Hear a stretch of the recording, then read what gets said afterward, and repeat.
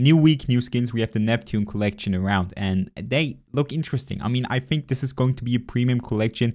People already commented that they don't want this to be a next green screen skin, just like Devs, for example, which I think they kind of implemented something new here, right? So if you take a look at the design of the weapon, they kind of have this see-through element where this is literally just like an aquarium, which I think looks interesting. This is something I don't think we necessarily had in the game before. Now, is this going to be the next nice animation that we have? I don't know yet, but they do look interesting. I don't know whether I liked him too much yet or not. But what I will say is, I think I've seen worse skins, definitely, especially in the premium category, because they are definitely premium from what I can see, at least here in the game. As you can see all the animations, I'm going to show you guys for a second.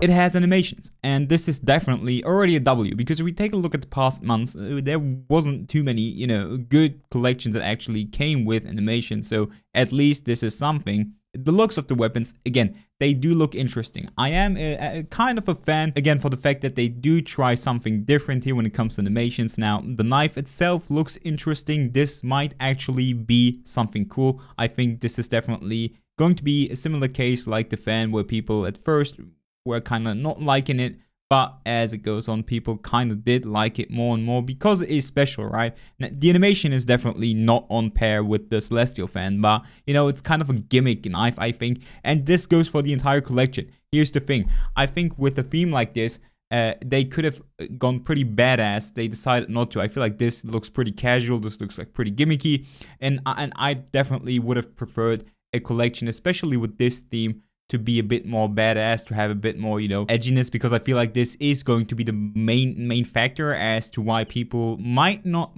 buy this too much, because they do look gimmicky, right? They don't have anything too special to them in comparison to other premium skins. I think main thing obviously being the gimmick that you have to see through, literally being water as an aquarium on the weapon. Weapon choice, I guess, is fine. We have a Vandal here, we have a Spectre, which always a classic. And then Shorty, I like to see that one the most in my opinion. And then the last one, which I don't really care about, is the Guardian. And then obviously the last skin in there is the Knife, which I think is going to be the most interesting skin down the line, because I feel like the weapons, they are not going to be used as much.